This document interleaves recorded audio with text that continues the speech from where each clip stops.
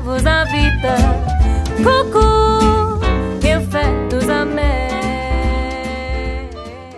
Okay, I decided to do an entire Django chorus. This is Cuckoo.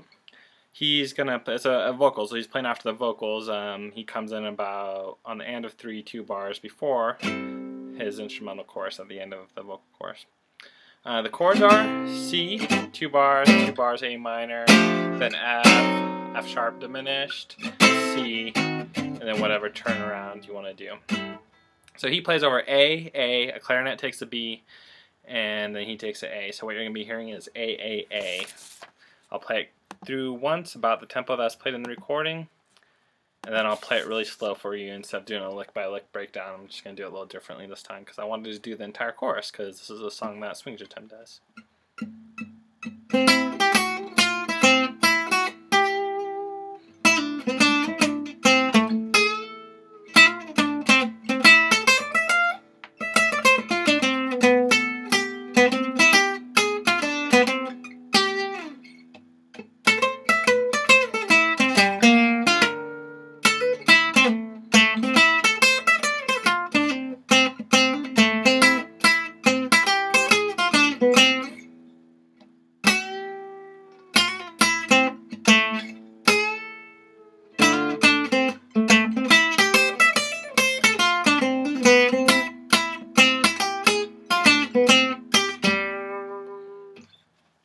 Here you are.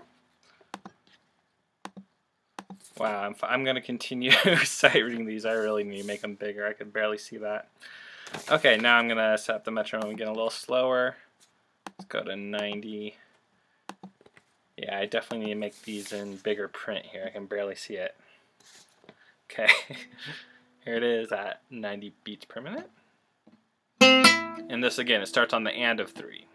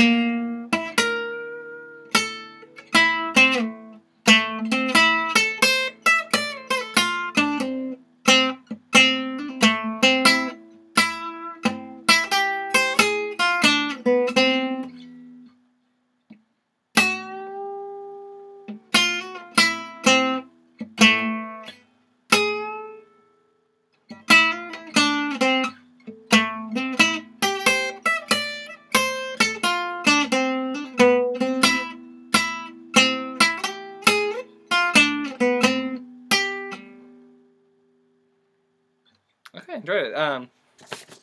I hope that some other people who are watching this, they decide to do the same thing where they're just transcribing solos every single day, because it's really paying off after doing 111 plus licks now.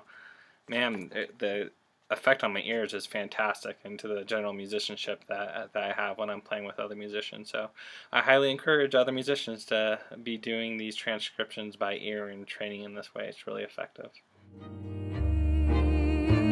Slow.